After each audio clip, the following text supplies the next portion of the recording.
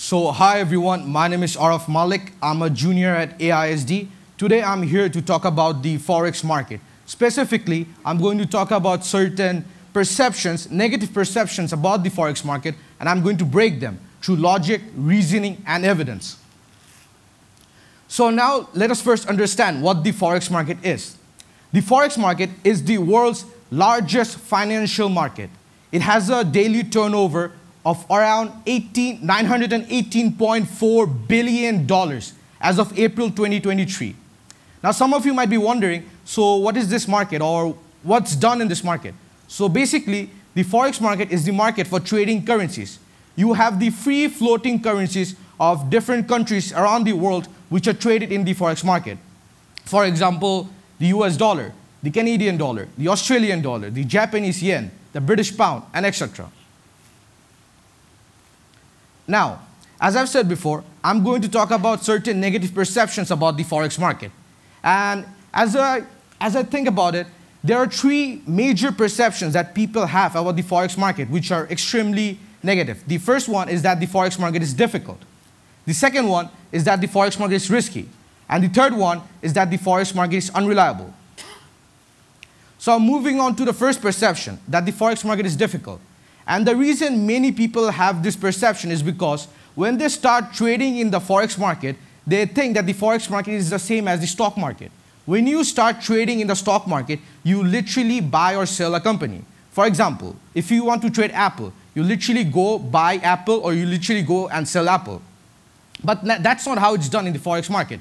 In the Forex market, you can't literally go and buy the US dollar. You can't literally go and sell the US dollar. You can't do that.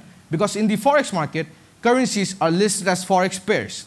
As you can see in the slide, some of the world's most popular Forex pairs are the Euro/USD, GBP/USD, NZD/USD, and etc.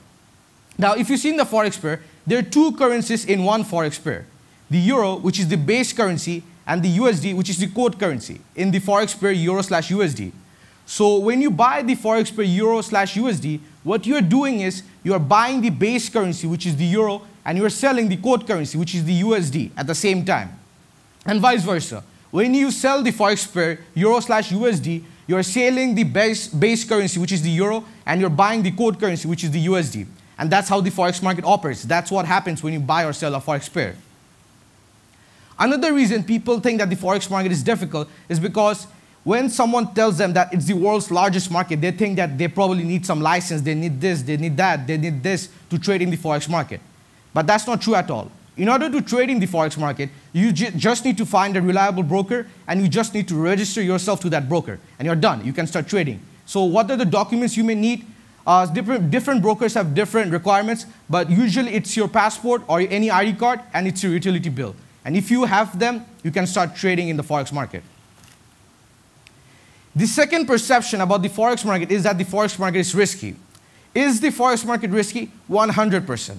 Any financial market in the entire world is risky. If you have no strategy, if you're gambling, if you don't know what you're doing, obviously it's going to be risky. It's not just the Forex market, it's how life works. If you don't know what you're doing, obviously you're taking unnecessary risk. Now there are two ways people mitigate those risks in the Forex market. The first one, which I'm going to talk about in depth in this TED Talk, is using mathematical indicators. And the second one is using news releases, such as unemployment news, interest rate news, and etc. Now focusing on the first one, using mathematical indicators. There are different mathematical indicators which you can use in the Forex market, such as the MSD Indicator, the RSI Indicator, the Stochastic RSI Indicator, Linear Regression Indicator, and there are many more indicators like this. I'm going to talk about three indicators in depth, which I have personally tested in September 2023. The first indicator which I tested is the MSD Indicator. I tested it against the Euro/USD for the month of September 2023. And I found that it had an efficacy of 54.84%. Sorry, 56.67%. So now you may be wondering, how do I use this indicator? It's very easy. As you can see, the MSD Indicator has two lines, the MSD line and the signal line. When the MSD line crosses above the signal line, that's a buy signal. When the MSD line crosses down the signal line, that's a sell signal. And using this, I tested it, and I found it had efficacy of more than 50%, which means that if you were to trade using this, you would be making decent profits in the Forex market. The second indicator that I tested was the RSI indicator. The RSI indicator is also very easy to use. It has a value between 0 and 100. When the value of the RSI indicator drops below 30, it means that the Forex pair is undervalued and it's a buy signal. And when the value of the RSI indicator goes above 70, it means that it's overvalued and it's a sell signal. Again, I tested it against the Euro/USD for the month of September 2023, and I found that it had an efficacy of around 43.33%. Now, some of you might be seeing this number and might be wondering to yourself that, oh, if I use this indicator, I will be making losses because it has an efficacy of less than 50%. No, that's not true at all. If you have a high reward to risk ratio, which I did around 1.5, you would be still making profits in the Forex market, even if your indicator has an efficacy of less than 50%. This is because your additional profits would be greater than your additional losses. The third indicator which I tested was the linear regression indicator. This indicator is a little bit complicated because it uses mathematical concepts that are taught usually in 9th or 10th grade. So how to use this indicator? So basically in the linear regression indicator, you have to first understand the slope of the line and the upper line, which is the blue line, and the lower line, which is the red line. So when the slope of the linear regression indicator is negative and the Forex pair is touching the uppermost blue line, it's a sell signal. And when the slope of the linear regression indicator is positive and the Forex pair is touching the lowermost red line, it's a buy signal. So again, I tested it against the Euro/USD for the month of September 2023, and I found that it had an efficacy of around 54.84%, which again shows that if you were to use it, you'd be making decent profits in the Forex market. Now, obviously, there's some implications of the knowledge that we learned. The first implication is that the knowledge that I shared with you shows that there is a clear constructive strategy to make profits in the Forex market. That doesn't have to be based on gambling or speculation. I would also like to state one more thing.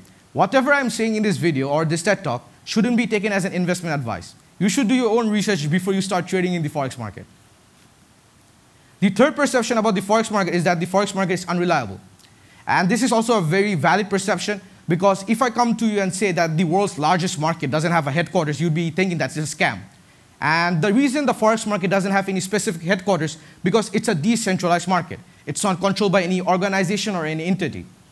And to understand the rich history of the Forex market, you have to first understand when the first world's Forex market was created or when the world's first Forex market was founded. Ancient Egyptians in 260 BCE were trading coins and currencies similar to what we do in the Forex market. In addition to that, the world's first modern Forex market was created in around 1880 AD with the gold standard beginning that year. And you can make sure that you are trading reliably in the Forex market by using reliable brokers, which are authorized by some of the world's best security agencies, such as the UK's FCA, the US's SEC, the Irish CBI, and etc. And obviously, there are some limitations of the things that I've said in this video. The first limitation is that there are some Forex brokers which are unregulated. For example, most Forex brokers which are unregulated are obviously scams. So you need to make sure that you are doing your own research before you start trading using a broker. You need to make sure your broker is authorized by a security agency, and it's better that they're authorized by the security agency that I've mentioned. The second limitation is that there are some location-based biases in the Forex market. For example, if you're from some country in Africa or Asia, some Forex broker would try to offer you high leverages, such as 1:500. And if you were to trade using high leverages, you'd be making losses in the Forex market. You're likely to make more losses in the Forex market. And the reason these brokers can legally offer you high leverages is because you are probably from a country which is not under the jurisdiction of the securities agency I've mentioned.